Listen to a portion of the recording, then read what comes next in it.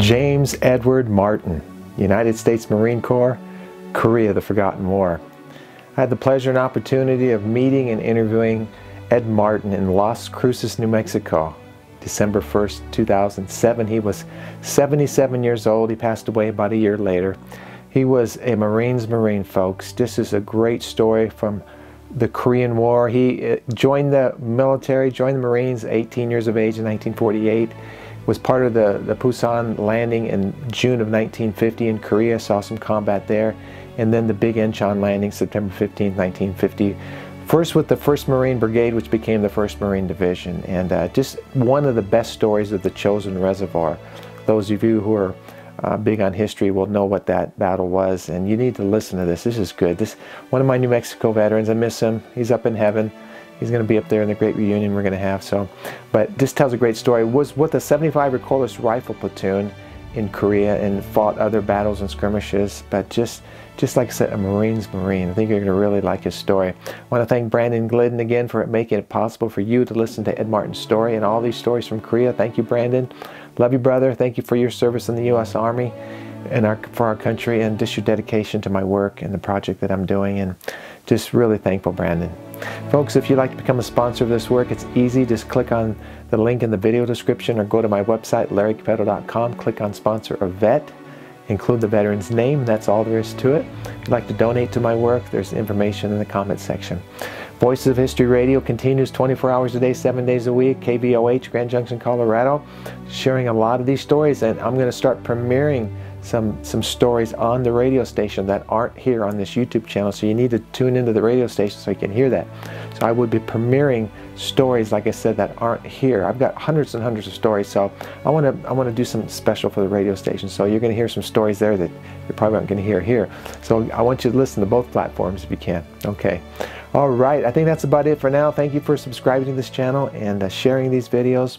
Let's keep this thing going, folks. Like I've said many times, freedom is not free. Freedom is earned. There's a price to pay for our freedoms. Our young people need to hear these stories because within these stories are the foundation of our country, why we're free. I like what one veteran told me recently. I think it was Frank Hackett. He said every combat veteran, every person in politics in a elected office should be a combat veteran. Let that ring. Let that ring through your ears, okay? Thank you for watching. God bless you.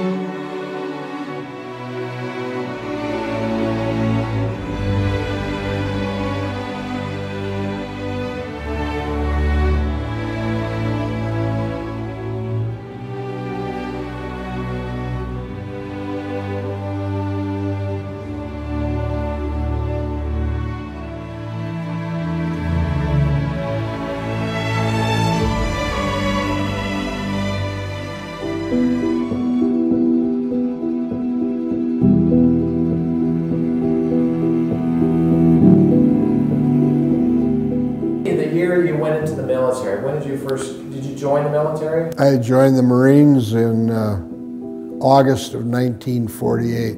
Okay, 48. And how old were you at the time then? I was 18. So first time in the military, obviously, first time away from home? Yes. Where did you go basic, in San Diego or Paris Island? San Diego. Do you remember your first day boot camp? Yes. Do you? Was it chaotic? It was chaotic, but I expected it. Yeah. I was well aware of what was going to happen. So I just took it as, kind of laughed it off. Another guy and I that I had met in Minneapolis, or that we ended up going there together, we just made a big joke out of it, which made the drill instructors, at first it made them mad. They used to beat us over the head with their pith helmets, and then they finally started laughing with us and banging us over the head with the pith helmets. But were you prepared mentally for boot camp when you said you laughed? I mean, was it a mental thing that you prepared yourself for? Yeah, well, we knew. I knew what was going to happen. I had talked to other guys that had gone through it. Okay, so you were kind of prepared. So yeah, I took it as, well, this is what's going to happen. So what what's the big deal? Was there a lot of pride when you graduated, though, from boot camp? Sure, sure. So this is 1948. Yep. And what year did you go over to Korea? I went over, sailed in June of 50. And Sean? Oh, before that, Pusan Perimeter. Was that, did you engage in combat there? Oh, yeah. Can you tell me a little bit about that landing and going in there? Well, we were the first Provisional Marine Brigade, and we went in over there, and we became known as the Fire Brigade. We were pretty well trained, and when the Army would get pushed back in the perimeter, we'd move in and relieve them and push the North Koreans back. And then we'd let the Army take over. And then the North Koreans would push in some other place. We'd move over there, push them back. And that was our job. We were the Fire Brigade. So was this your first engagement in combat? Yes. Pusan? Not at Pusan, at Chindong-ni. Can you tell me about that first engagement, what happened and what your role was in that first engagement, and how you felt as a young Marine? Well, it was scary, but same with everybody else. All of our staff NCOs and most of our NCOs were World War II veterans, so we felt pretty good about their competence, and so we felt pretty confident. And fighting the North Koreans at this time? Yes, North Koreans at this time. And was it a skirmish? Was it a two-day battle, this first engagement? Just a sporadic fire? What was going on? Well, we were taking territory back, so we were in the attack. We were taking back high hills to straighten the lines back out. It was a road juncture that we were pushing the North Koreans away from that road junction. And we were there about 5 days. We pushed them back out of the way. And then we were replaced by the Army again. And then we headed off to Kaesong. And we were pushing the North Koreans again back away. And after a couple days of that, the 3rd Battalion, which was 2 companies, and part of our platoon, which I was part of, we were called back to Chindong-ni again because the Army got pushed back, and to recapture their artillery and push them back till the rest of the brigade could come back and straighten it out. And then after that was done, then it was up to North Koreans had pushed across the Naktong River. And so then we got trucked up to the Naktong River to push them back there. And first engagement there, I was in an anti-tank 75 recoilless rifle platoon, and we were walking up the road at dusk one night, moving forward, catching up with the rifle company, and a Jeep went by us up the road, and pretty soon it came back, "Run, you son of a bitches, the tanks are coming." So we grabbed our guns and hightailed it off the road up to the side of the road and set up our guns. And about 5 minutes later, 3 Russian T-34 tanks came over the crest of the hill and firing, and their cannon and machine guns. And about a minute later, why, they were all knocked out and burning. And one of our guys got wounded one of the machine guns off one of the tanks, that was all.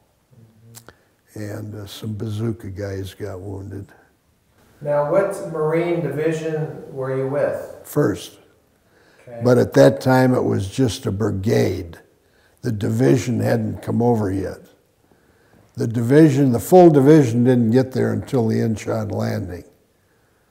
So after the first Naktong, we went back to rest, and we were going to get ready for to join the division for the Incheon landing. Well, the Army got pushed back at the Naktong again. We had to go back to the Naktong. So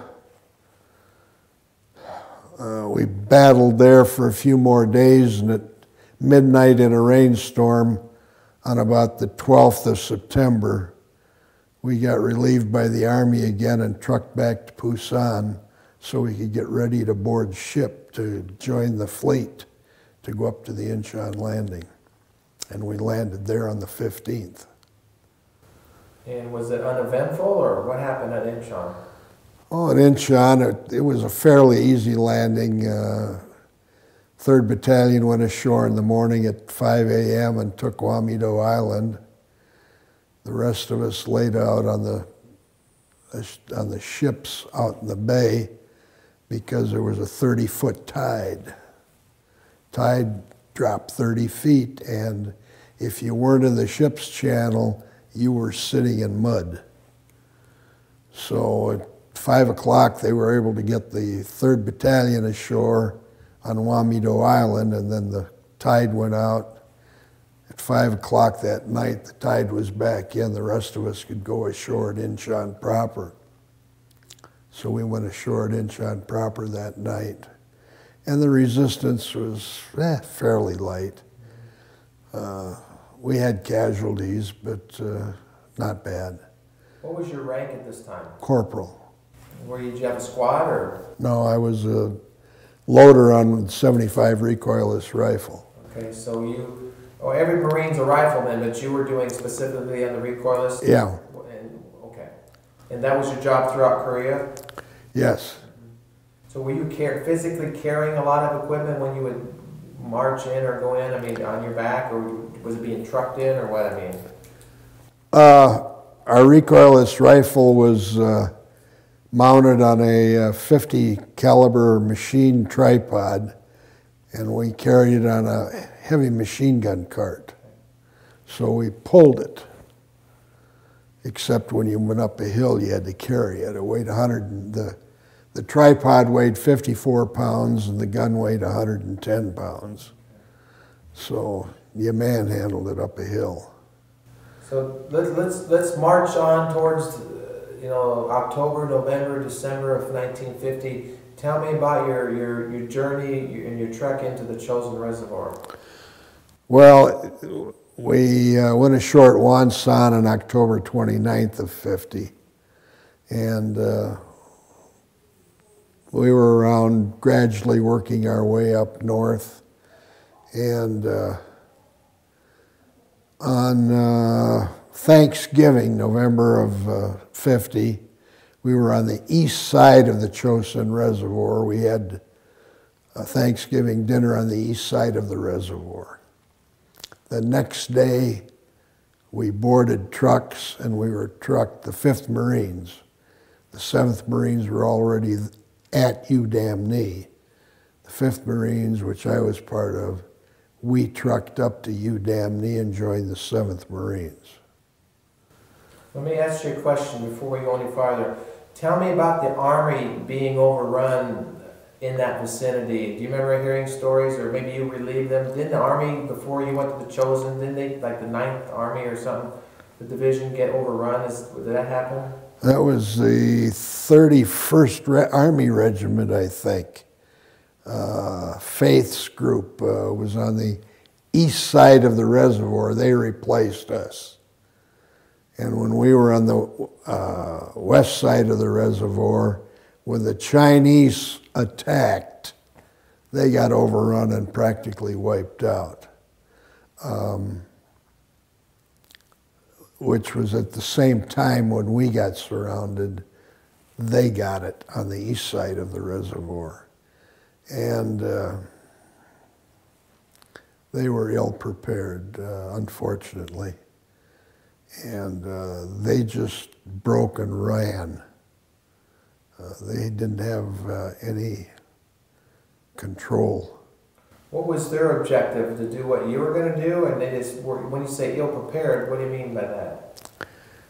I don't think they had the training that their officers and men had enough training together. They had been in Japan, and I don't think they had a lot of field training in that before they got to Korea. So that when they got hit, they didn't know what to do. So they broke. And at the same time we got hit, they got hit. And the survivors came across the frozen Chosin ice, walked across, and came to Hagaru, where the Marines were. The first Marines were holding Hagaru at that point, or a part of them. And Lieutenant Colonel Beale, who was a motor transport guy, he took trucks and jeeps out on the ice and drove around and picked up survivors from the reservoir itself. And he even went ashore on the other side where he saw trucks sitting, and he found wounded army guys in the trucks, and he hauled them out and put them on Marine trucks and took them back across the reservoir to Hagaru. Now you mentioned Thanksgiving and the next day. Pick it up from there. I mean, did you guys... Next day we were trucked up to Udamne. And that had to be about the 26th of November, I think. And we were supposed to advance on the 27th of November. We had orders at that point. The army on the west coast of Korea had been attacked and overrun. So we had orders from MacArthur, instead of going straight north to the Yellow River, we were supposed to switch and pick up a road and go west and try and relieve the pressure on the army on the western shores. Well, when we tried to do that the next day, I think it was the morning of the 28th, that's when we ran into our Chinese buzzsaw. And that night they locked the roads down, cut them, and we were surrounded as of the 28th of November. What do you mean by buzzsaw? Explain that. Well, there were, if you believe the statistics, there were 120,000 Chinese around us in the Chinese armies. We had been broken up. We had people at a small group at Chindong-ni, way at the foot of the reservoir, down below the mountains. We had some of the 1st Marine Regiment at Coterie. We had some of the 1st Marine Regiment at Hagaru. We had a battalion, we had a reinforced company of the 7th Marines at Taktong Pass, and the rest of us were at Udamne. So we were stretched out 42 miles. And we were what, full support division, maybe 20,000. And so we were in a buzzsaw. Our roads were cut. We had one road, one single lane road all the way up. And we had, at UDAMNE, we had 2 days' supplies. Ammunition, artillery, food, etc. So from that time on, everything had to be airdropped. And the Air Force did a good job airdropping us supplies. So we're at UDAMNE, and we're encircled completely by the Chinese. And we're fighting to stave them off, to hold the high ground. And that goes on for, I think, until about the 1st of December. Not sure of the dates. About the 1st of December. That's about 57 years ago today. Today's the 1st. Yeah. So describe the combat. I mean, I'm trying to picture this. You guys, you're surrounded. Do they all have weapons? Are they charging? Do you have night attacks, day attacks? We had air supremacy. Thank God for the Marine air wings. In the daytime, the Chinese couldn't move. So they fought at night.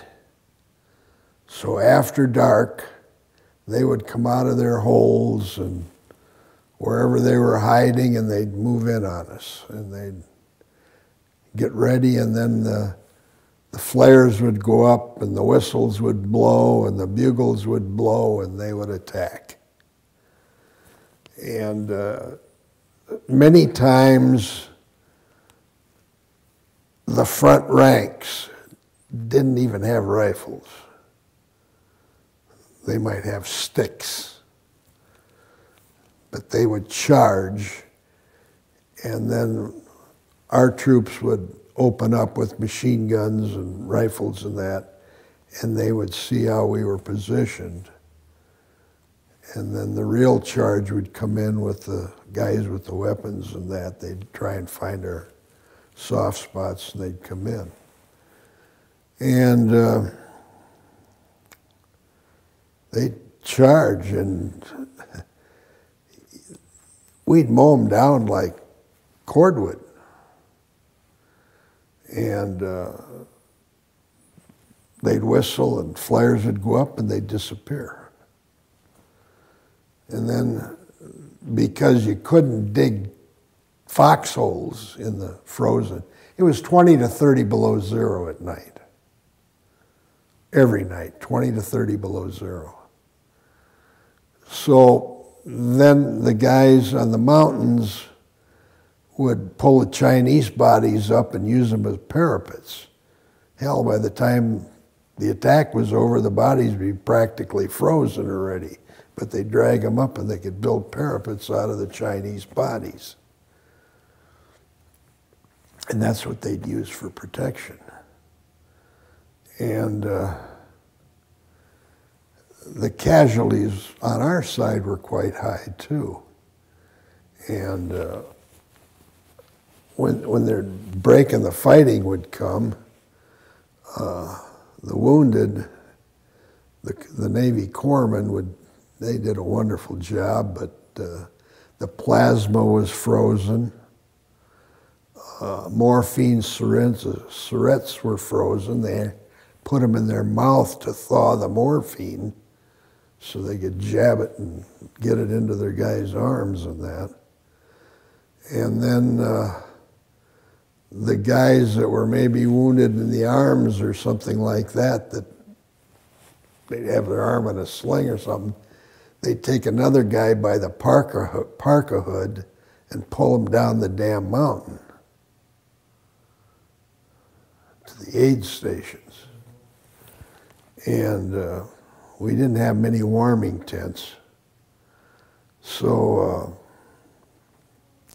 soon as the warming tents filled up, they took rice straw, put it on top of a canvas, they'd lay the wounded on that, and then they'd cover them with another sheet of canvas to try and keep them from freezing. And many times, rather than try and fix the wounds, the blood would freeze and they were better off just leaving it alone. We couldn't, I don't think we flew out a few by helicopter. In those days, you could maybe take 2 guys out in a helicopter. Out on they were the old type helicopters, they had body things out on the skids, and that's all they had.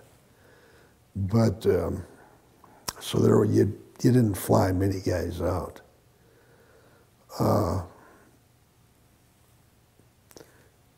If you got overrun, you sent your reserves up to try and push them back. You had to try and keep the high ground. And this went on until about, as I say, about the 1st of December, while we were getting more ammunition dropped in and food and clothing and medical supplies. And then we formed convoy on that 1-lane road.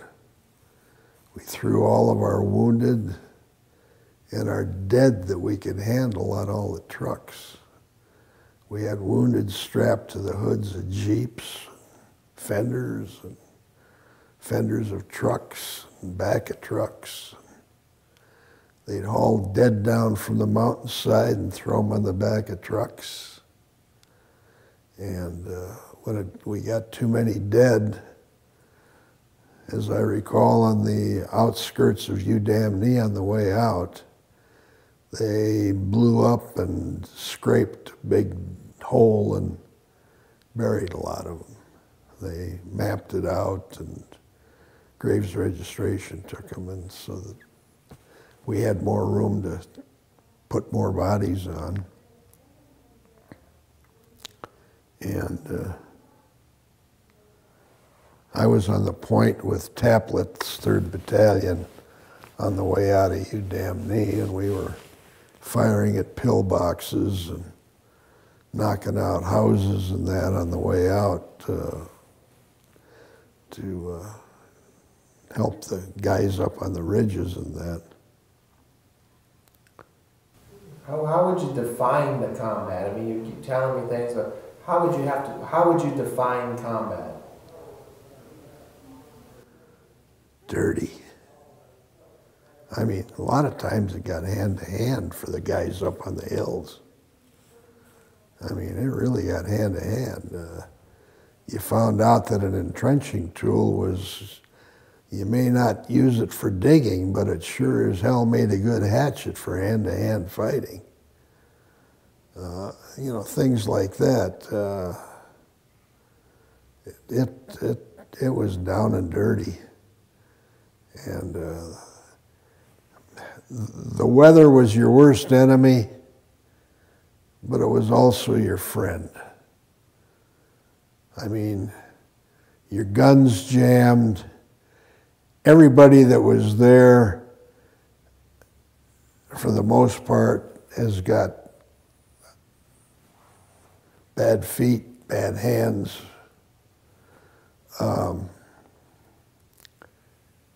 But the Chinese had it worse than we did. It helped us. The Chinese had cotton padded uniforms. The old ear flap things, tennis shoes, not these kind of tennis shoes, but the old canvas tennis shoes that you had when you were a kid. Maybe you didn't, but they were just canvas and with little rubber around the base. That was their shoes, and very few of them had gloves. It was, and the cold got them worse than it got us. And you'd find them in foxholes sometimes, and they'd just be frozen to death. Not a wound on them, just frozen, just huddled and frozen to death. You'd lift them right out. So, and the prisoners that we had prisoners that we used to go along the truck convoys and pump up the air tires on the trucks. Their feet were so swollen that it was breaking out of their tennis shoes, and they must have lost their feet when all was said and done. But so the cold was your friend, and it was your worst enemy.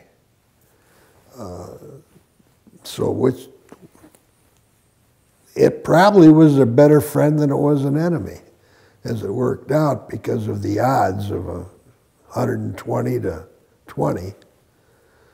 So it was mainly night battles as you fought? You fought at night because that was the Chinese way, because they could move at night where they couldn't move in the daytime, because our air support would knock them out in the daytime. But then we'd have to move in the daytime. So they'd have blocks, pillboxes, and log entrenchments and that along the road and up in the hills and everything pointed down at the road. And they'd have those manned in the daytime. So then our troops would have to go after them in the daytime so that we could move the convoy in the daytime. At night we were in defensive mode. How do you feel as a young man, a Marine? I mean, you're in combat, you're seeing these things, you're seeing the casualties. I mean, what gets you through those tough times? Is it your faith? Is it your training? How do you get through those hard times?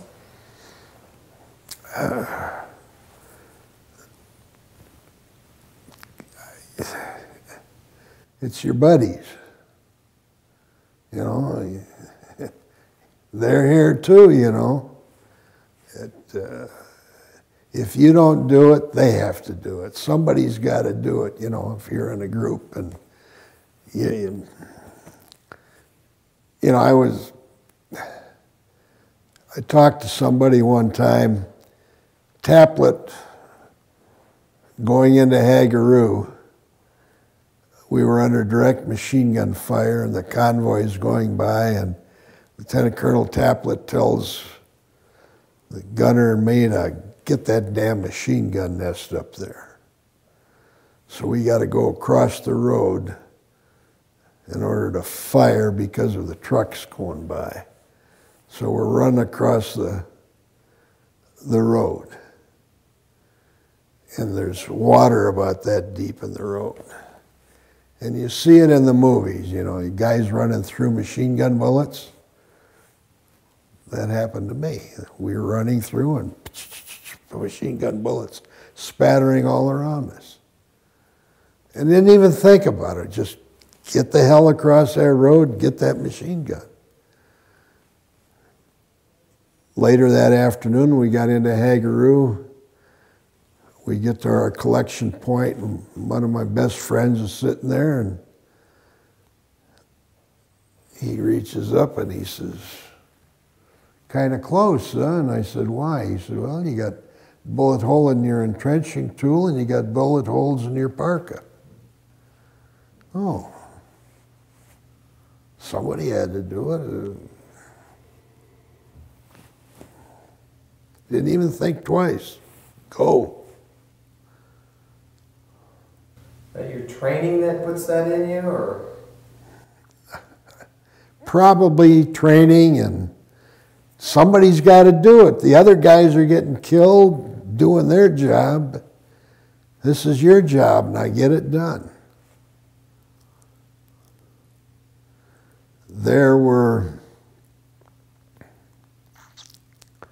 When we got to Hagaroo, They flew out 4,500 casualties. That was wounded and frostbite cases. And they flew in 550 replacements. Those replacements were guys that had been wounded down south, got out of the hospital, and now they flew them back into where we are surrounded in the reservoir. I ran into one of them when we got to Hagaroo, and he was cussing. What's the matter with you? You dumb bastards. You got surrounded, and I got flown in here as a replacement. But so what's the objective of you, the Marines, and of the Chinese? I mean, you're trying to push them out, they're trying to push you out. I mean, and then who ended up winning that situation? Who ended up winning it? At that particular point, the Chinese pushed us out. But we were so badly outnumbered that at least we got out with all of our equipment, just about all of our wounded and dead. So, you know, Ed, the American people don't know a whole lot about what you're talking about. Isn't that amazing? And that's why I'm doing this documentary, because I've talked to a lot of men that fought at the Chosin Reservoir, and I'm glad you're sharing these things, because they call it the Forgotten War, you know. Do you know why they call it the Forgotten War? Korea? Or they refer to it as the Forgotten War. People just went on with their life. Did you find at that time there was much interest from our country about what you were doing over there? No. Your family did, but...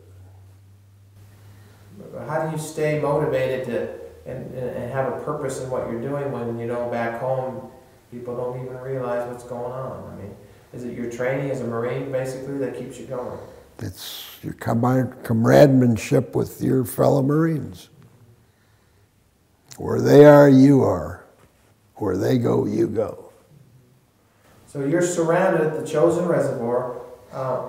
Strategically, what was the importance of what we were trying to do, or military-wise or geography-wise? Why were the Marines at the Chosin Reservoir?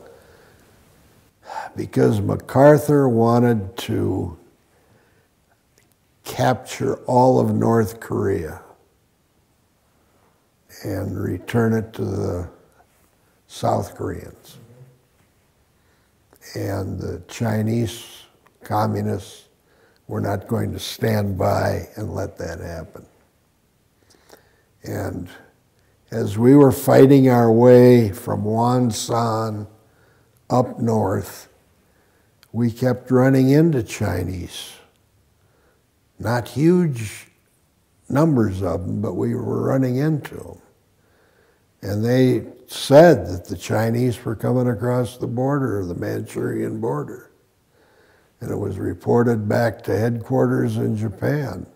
They just ignored it.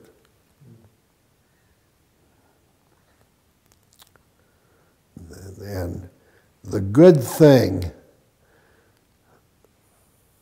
because of General Smith's orders to go up that single track road and split our forces the way they were split, is he drug his feet and he started building an airfield at Coterie and an airfield at Hagaroo. And boy, did that save our bacon. To be able to fly casualties out of those two places and fly in equipment and replacements. Tell me a little bit more about the cold. You mentioned some things, but just the practical aspects of what you ate, where you slept. I mean, tell me a little bit more about the cold. Well,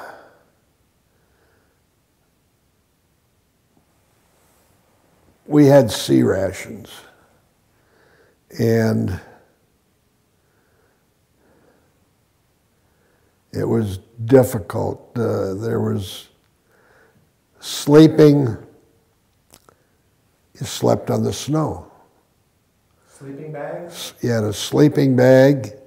You had shoe packs that were worthless because they were rubber bases up to your ankles and then leather up here, and they had felt innersoles. But you'd march in them for a while, and your feet would start sweating, and because no air circulation, your feet would sweat, and that moisture would stay in your shoe packs. So then you'd stop. And you know what an insulator rubber is. You'd stop, and you could feel the ice between your toes and in your feet, and that is that water in your boots froze. And you couldn't take your shoe packs off because if you got attacked, you could take them off and change socks if you had extra socks. And most of us carried extra socks, so you'd have a pair of dry socks, you'd put them on, you'd take your wet ones off, and you'd put them in your armpits and try and dry them off from your body heat. But your insoles in that are still sweaty and wet. But you have to put your boots back on, because if you were overrun, you couldn't run around in your stocking feet and 20 and 30 feet below zero. In fact, you weren't even allowed to zip your sleeping bags up most of the time, especially if you were up in the hills. So it was cold, and what you lived on, if you couldn't have a fire to thaw your sea rations, you lived on the cookies, the crackers, the candy bar, and you ate the fruit like you would a popsicle. But that was about it. How about any Tootsie Rolls? Oh yeah, I was just going to mention that. They airdropped us Tootsie Rolls. They must have found every Tootsie Roll they could find in Japan. What happened is, the story I get is that the code word for 60 millimeter mortar shells was Tootsie Rolls. So when we were running low on 60 millimeter mortar shells, we sent the code words out for Tootsie Rolls. Some Air Force guy got the code word, took it literally, and they'd airdropped us all kinds of Tootsie Rolls. So yeah, we had a lot of Tootsie Rolls. Well, you can put them in your mouth. Yeah. And when we got to Coterie, the best food I had was 2 cans of Hormel chili. Our driver, I woke up in the middle of the night and he was sitting by the fire thawing Hormel chili. But other than that, I also had we had a Jeep trailer that carried our ammunition in that. And when you were in a truck convoy, if you ran across your Jeep trailer, we had a gallon can of mincemeat pie. And we had the cover cut off, and we just reach in and scoop out a handful of mincemeat and eat it with our dirty hands, and like our hands. Are these memories still pretty vivid in your mind, or are they fading, you think? Oh, the horridness of it is kind of dissipated. I don't have the nightmares I used to have, but it's kind of slowed down. I have memory loss of a period of time I was over there. I don't know what happened. What was the hardest thing you saw or experienced at the Chosin Reservoir? Or did you see friends killed or wounded? Were you with them at the time when they were hit? Can you give me an incident where it was and who was hit and what happened? Well, at the Chosin, in my squad, we were lucky. Between Hagaroo and Coterie, my squad leader, he got shot in the groin. I took him to the aid ambulance, and 15 minutes later, I took the Navy corpsman to the same ambulance. That's not horrible, but the point I was going to make is when we got to Coterie, they were flying out the wounded. 2 days later, my squad leader came back. I asked him, "What are you doing here?" He said, "There guy's more wounded than I am. I'm walking out with you guys." And he walked out with me. He's in that picture. But most gruesome detail, you know, you guys with their heads blown off and from mortar shells and stuff like that. When you first see that, though, I mean, do you react to it? Does it seem real at the time, or does it seem like something that's surreal?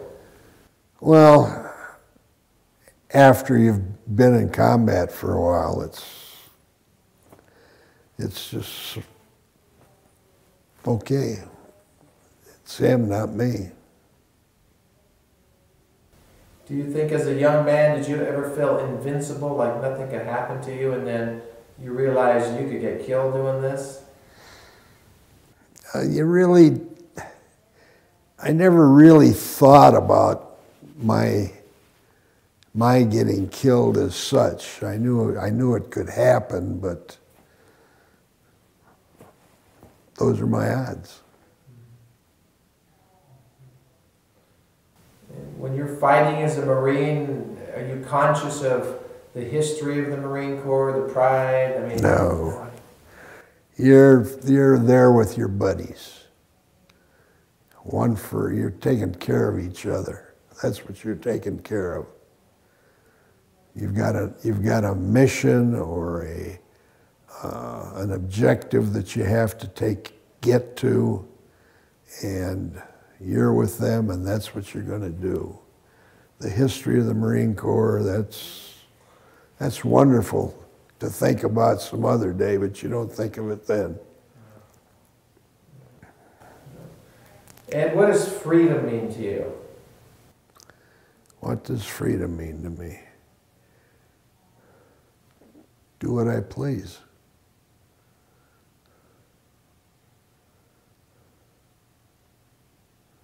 The ability to do as I please. How about the price for freedom, the cost for the freedoms we have today? What would you say about that? Comes high sometimes. Very high. A lot of people don't realize that, especially the younger generation today. I admire those volunteers today, those kids over in Iraq and Afghanistan and that. They're all volunteers. I think they're wonderful. What does the American flag mean and represent to you as a veteran? I could cry when it goes by.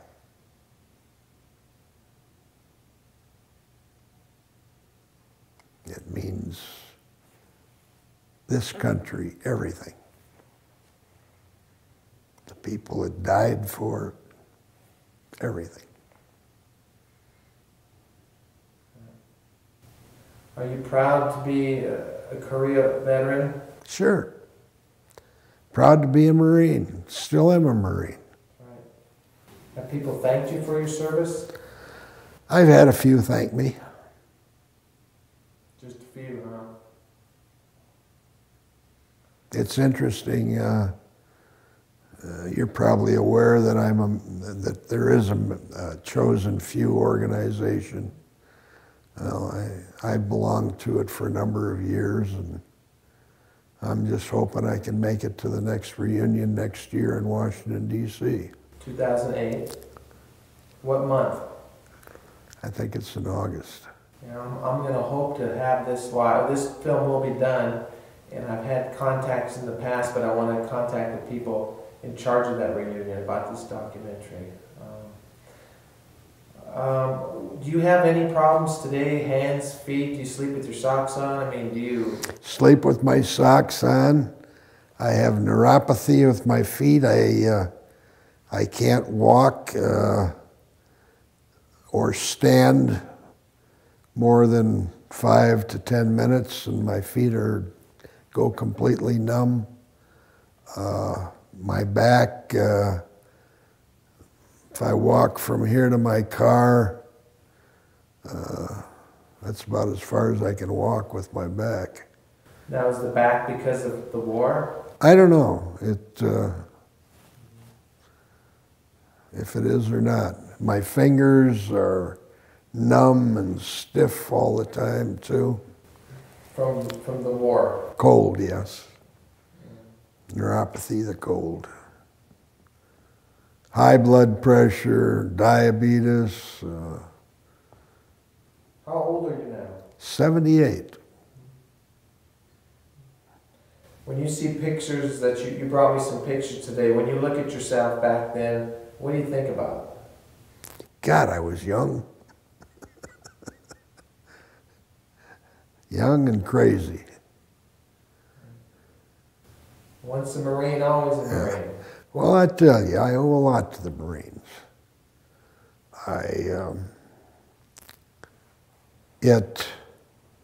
It gave me discipline. It gave me aggressiveness. It gave me the GI Bill. I went to college. I became an engineer. I had the aggressiveness and the get aheadiveness. I ended up getting damn good jobs, rising through the ranks. I made a heck of a good living. I'm retired and I'm living darn well. And I owe it all to the Marine Corps. How did your experience in Korea and in combat change you as a person? Made me very confident. Can anything in civilian life compare to what you experienced in combat? I don't think so. I don't think it can. You ever been to the Korean War Memorial in Washington, D.C.? No. I hope to see that next year. I haven't been in Washington, D.C. since I was stationed at Quantico, Virginia as a instructor at the officers' basic school until I got hijacked to Parris Island as a drill instructor. How long were you DI? Oh, about 7 months before I got discharged. Was that a good time for you? Oh, it's hard duty. Hard duty. Did you have to be somebody that you're not? I mean, to those young recruits, I mean... Well, not really, but I went to drill instructor school. I lasted 2 hours, and I was assigned to a platoon. Why is that? I was asked to come out and drill the other drill instructors in school. And I drilled them, and the sergeant called me over and said, "Report 2nd Recruit Training Battalion, you are now a drill instructor." Boom. Were you one of the guys that yelled at him getting off the bus? Yep.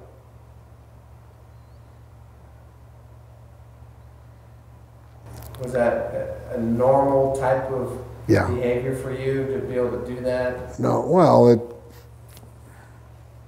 it became normal. No, I was normally not a yeller, but you fall into that mode, start yelling at them all the time. What's your goal? What's the end result of all that yelling, discipline? What's the end result in that recruit that you're trying to instill?